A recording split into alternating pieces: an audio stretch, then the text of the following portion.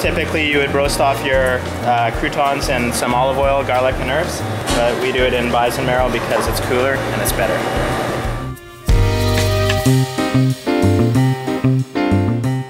And the marrow is this soft stuff that's in the middle here. What we do for this is we roast this in a 350-degree oven until this sort of renders out into a clear fat liquid. We've got some of our house-made sourdough, which we just rip into chunks.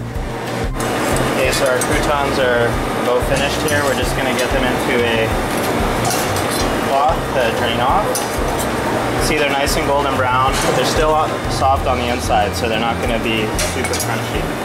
We'll hit these with a little bit of salt, a little bit of fresh parsley.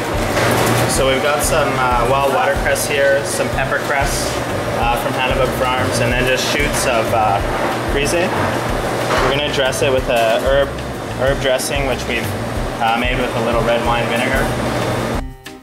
Another garnish on our salad is some nice spring garlic scapes that we're going to lightly grill.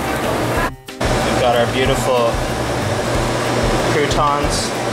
We're going to garnish with a little mushroom soil, which is just dried porcinis and morels, with hazelnuts, a tiny bit of butter. It just add a nice, unique richness to this dish.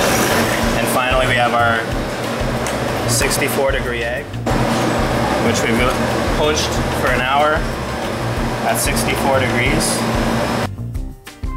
Bison Marrow-Fried crouton, wild watercress salad, grilled scapes, and 64-degree egg.